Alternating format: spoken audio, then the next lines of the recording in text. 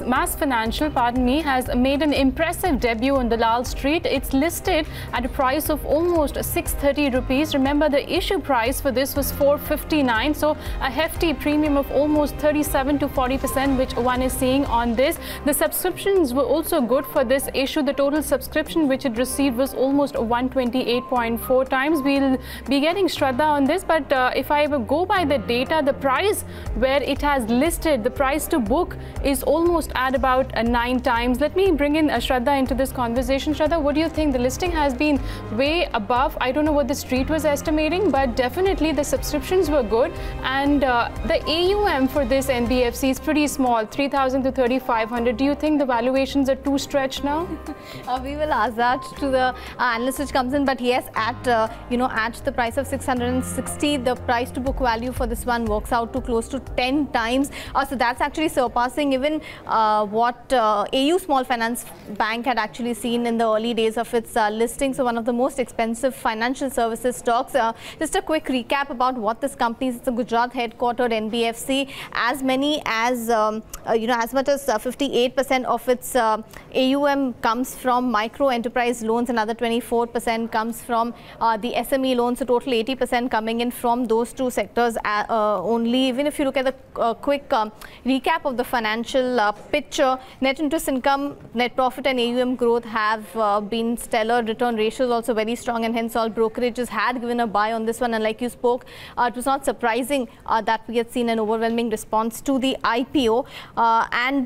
Yeah, like we were talking about the valuations at about 650, 660, that comes to about 10 times. And I think we can talk to the analyst. I think we'll be getting the analyst in a while. But the asset quality for this one, if I compare it to the peers, Shraddha, it definitely looks good. GNP is only about 1.1%. But let's just go across to the management and find out what their key takeaways or what their plans are in the coming quarters. We firmly believe that concentration of risk is far less a risk than spreading it too thin. So if you say 85% of our business comes from Gujarat and Maharashtra, and we have kept the powder dry for our future growth in terms of our expansion in other 4 states, that is Rajasthan, MP in the west, and Tamil Nadu and Karnataka in the south. Also, Mr. Gandhi, could you explain us why the share of two-wheeler loans has fallen dramatically since fiscal year 2013? See, that is the advantage of being a multi-product company, that you can allocate your capital and financial allocation in the way which stands the litmus test of balance. If you say that we have always believed in striking the balance between the growth, profitability and the ROEs we generate for our shareholders. So as far as SME and MEL is concerned, we find more opportunity in allocating our financial assets there, financial allocation there as compared to two-wheelers and commercial vehicle. Having said that, with our geographical expansion, that assets will also start growing. Also, how do you see your AUM mix then changing in the coming years? Because most of the loans are concentrated or are micro enterprise loans in small and medium sectors. If I tell you that MEL and SME is our specialty, and that's a huge market, but I must share with you as a practitioner that they're very high entry barriers. So MEL and SME will grow above average, whereas two-wheeler, commercial vehicle, and we have recently started used cars also, will grow below average if we are talking about a growth of anywhere between 25 to 35%. Also, with the goods and services tax and with demonetization, the unorganized sector and the SME sector was the one that was really the worst affected. So how did that impact your asset quality, and how do you see the gross NPA moving in that case? See, our June numbers are already published and they are on our website. And if you see the quality of the portfolio, what we have maintained despite of all these things. And pre-IPO also shared with number of investors and number of channels that the stress is the time of the fundamental of the credit assessment you do. And I take pride in telling you that we work with wonderful set of entrepreneurs that despite of all the problems, they are in a position to manage their finances in such a manner that they don't default. And as far as their mass is concerned, we have been in a position to maintain our loss given default within the permissible limits. Also, since the net interest margins have also been on a falling trajectory, going forward, what will be your outlook for assets under management and on the margins? See, the right way of looking at it is when we decide any product, the right way of putting it is that what will be the ROS that will be generating. Because net interest margin, after net interest margin, there will be operational cost, and then you will be left with NPMs and then the ROS. So if you say that over the years we have tried to be more and more competitive, reduce the cost of borrowings for our clients, reduce the operational cost, maintain the credit cost, maintain reasonable NIMs, and maintain constant ROS. So going forward, it will be our endeavors to maintain ROS, reduce our borrowing cost, and hence pass on that benefit to the borrowers, reduce our operational cost, maintain our credit cost, and at the end of the day maintain our ROS despite of being very competitive in the market. So where do you see your margins and AUMs in the next 1 year or 2 years, if you have to say? Really?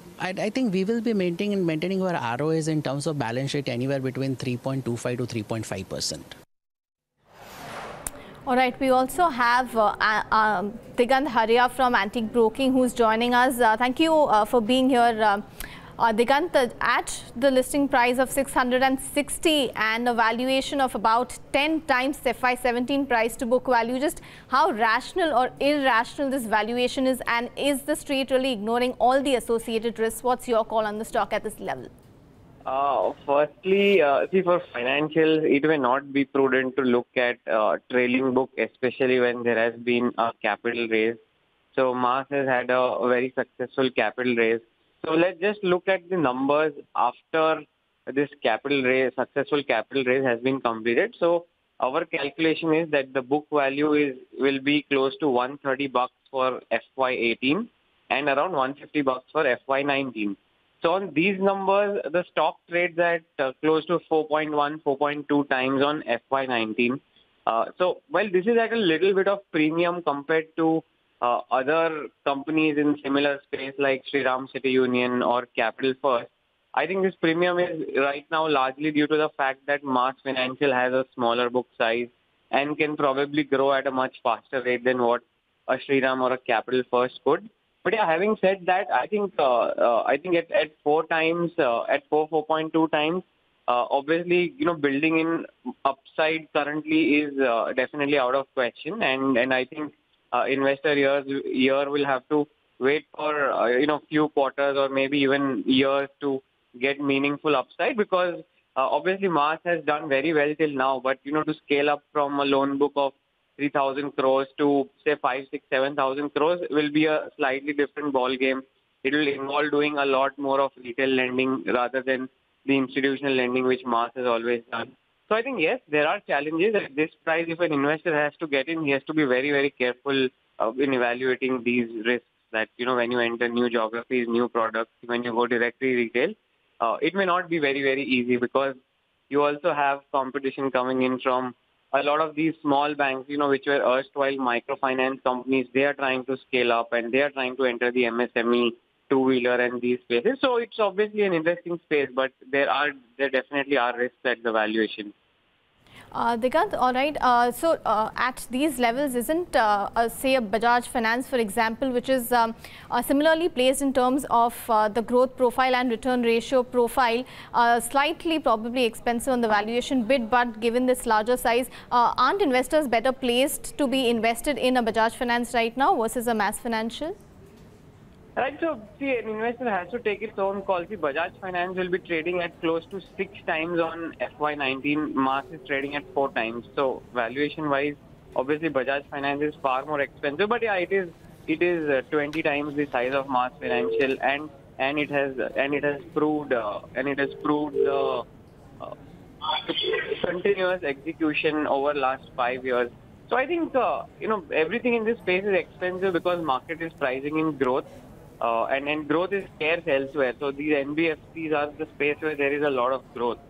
So I think investors can choose and pick whatever they're comfortable with. So I think we particularly have a hold rating on Bajaj Finance also, because we think that stock is also priced to perfection, and same with Mars Financial. But I think with years to come, as they execute, there will still be some returns which will be made.